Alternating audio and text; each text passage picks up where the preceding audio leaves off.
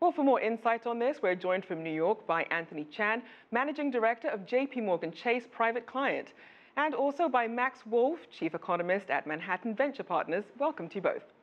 Thank you. So, Anthony, I'm going to start with you. The recent yuan devaluation came as a surprise, sent jitters across the markets.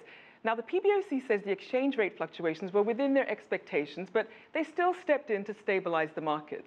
How worried should investors be?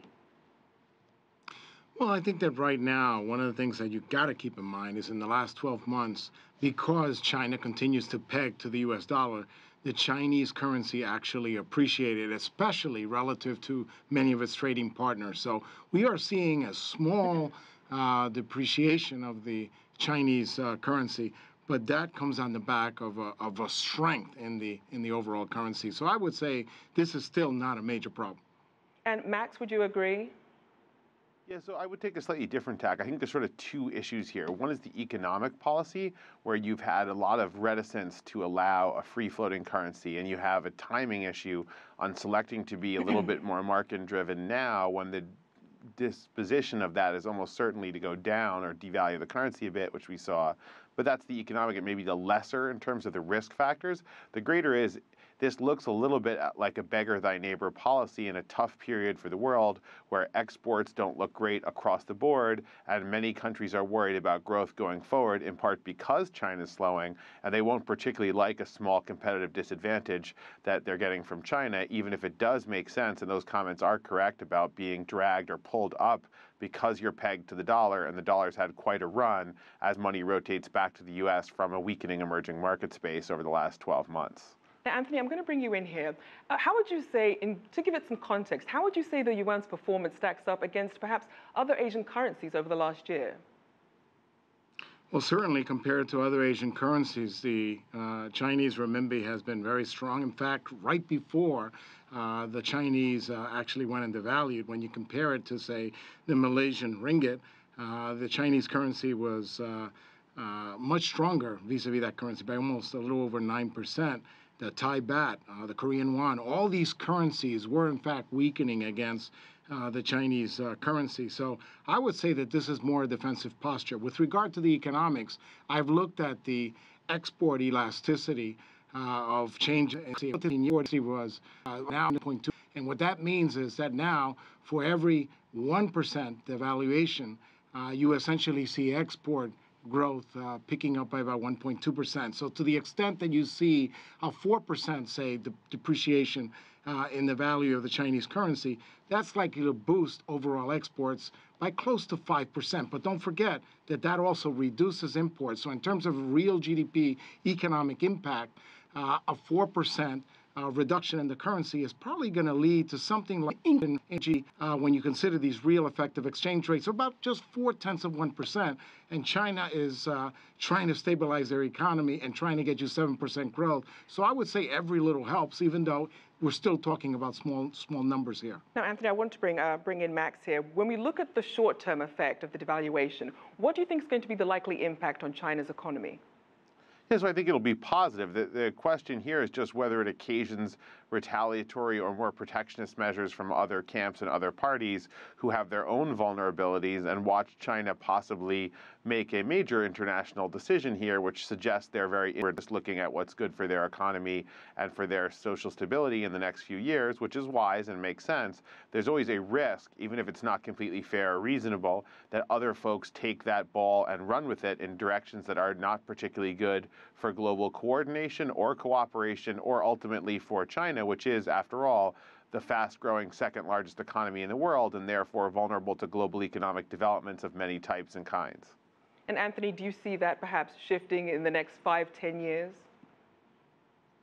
Well, I think over the next 5-10 years, I think the Chinese economy will continue to grow much faster. But I still find it fascinating that we're so fixated about a currency devaluation of close to 4% when you consider that over the last year or so, the dollar has strengthened against the euro by close to 21%. In other words, that euro has depreciated by almost 21%, and no one is making any noise about it. And all of a sudden, the Chinese currency is down close to 4%, and everybody thinks it's a trade war. What happens when the Japanese yen depreciates against the U.S. dollar, which it has, and that's been one of the things that has strengthened economic growth in Japan?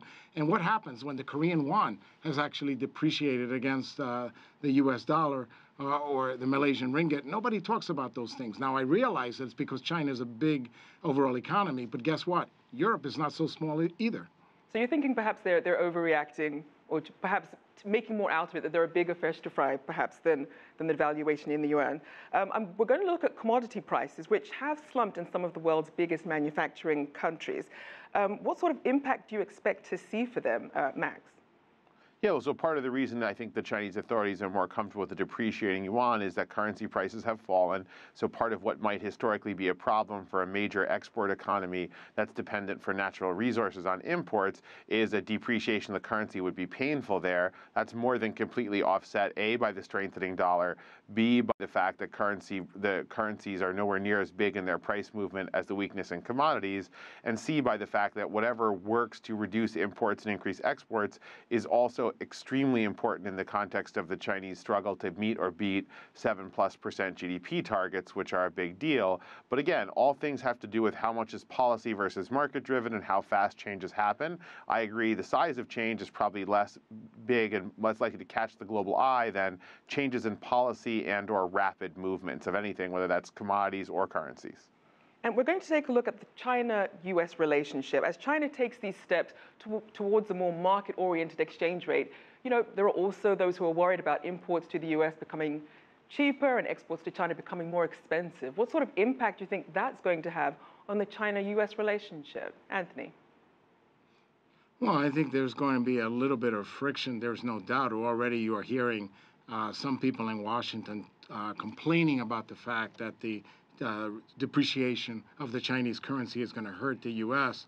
But as I said, I find it fascinating that when you hear other currencies like the euro depreciating dramatically, or by the way, when we had quantitative easing and our U.S. dollar actually depreciated, which ended up helping the U.S. economy, we didn't hear a lot of noise from other countries complaining when our dollar went down when we had quantitative easing. And then the final point I will make about commodities is that the initial impact may be to make these commodities a little bit cheaper. But if this is somewhat successful and it increases growth in China, and they have been the swing consumer for many of these commodities, guess what? It's going to increase the demand eventually for these commodities, and that should push the price higher. Now, Anthony, I do want to give Max also a chance to respond. Max, your final thoughts? Yeah, so I do think that these type of moves don't really create incremental global growth. And the reason that there's some possibility for friction, although not huge, nothing to panic about, is because you're really moving around various imports and exports. You're moving a little growth from one country to another, or from out or into your country, and that's why there's a little bit of an irritation that can create some difficulty, and that's why I don't think it's a major contribution plus or minus to global growth, total jobs, or total consumption of commodities. That's usually not how it works. It's more redistributive than it is growth generating as a general rule. Well, we're going to have to leave it there. Anthony, Chan, Max Wolff, thank you so much.